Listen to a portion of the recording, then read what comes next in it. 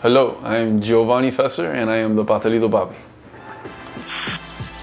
We have frita pastelito, PB&J pastelito, mamey con queso pastelito, guava and cheese, local guava and cheese, lechon pastelito, arroz imperial pastelito, mango pastelito, mamey pastelito, pumpkin fig, blueberry, cherry, banana, rabo, encendido pastelito, which is oxtail, by the way. Papi, you're right. There's no empty spots. No empty spots. There's no empty spots. It's true. I grew up eating Carta Bakery, like around Flagler and 62nd. The only pastelitos that I ate really close to my house.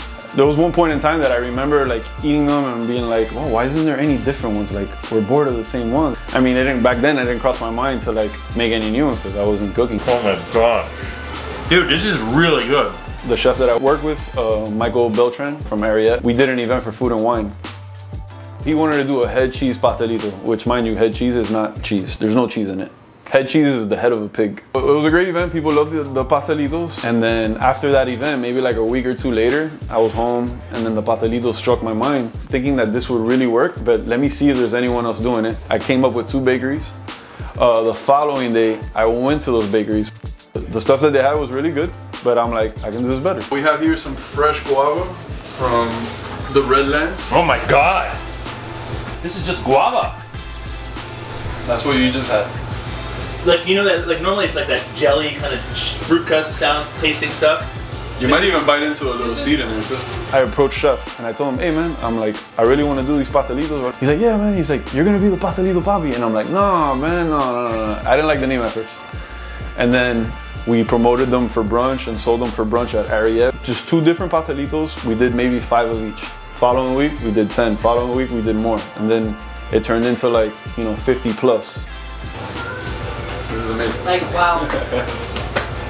I want to hug too. I'm glad you guys tried it. Oh my God. And my vision for Pastelito Papi in the next 5 years is to, be as everywhere I can in Miami. And if it could be out of Miami, that would be great.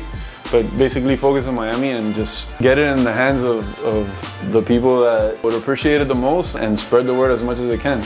I would have never thought that Pastelitos would have brought me to Gloria Estefan. Like, that was amazing. Like, how that happened and played out was like so amazing, and a couple other celebrities that I just can't believe it. And in my mind, I'm just making pastelitos.